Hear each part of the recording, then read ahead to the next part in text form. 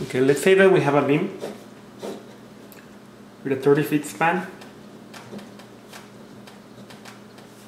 with a load, total load, this includes dead and live load, of 550 PLF.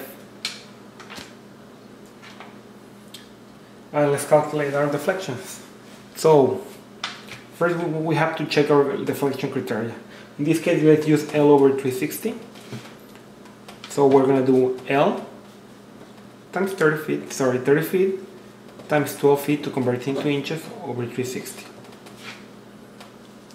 And this is going to give us a maximal allowable deflection of 1 inch. So our deflection cannot go beyond that.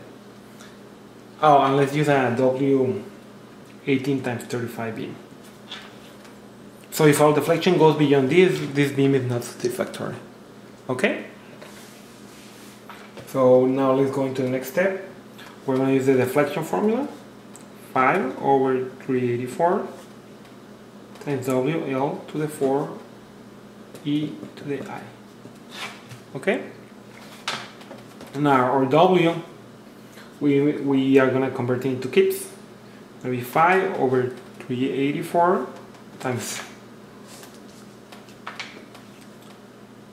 0.55 kips. We're going to divide it by 12 to make it into inches. We're going to multiply it by the length, 30. We'll multiply it by 12 to make it into inches and raise it to the 4th power. Then we're going to divide. E is 29K, it's steel.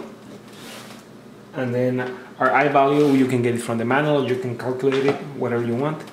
It's 510, alright? So this is going to give us a deflection of 0.678 inches. So in this case, this deflection is less than our allowable deflection. So this beam is good for deflection.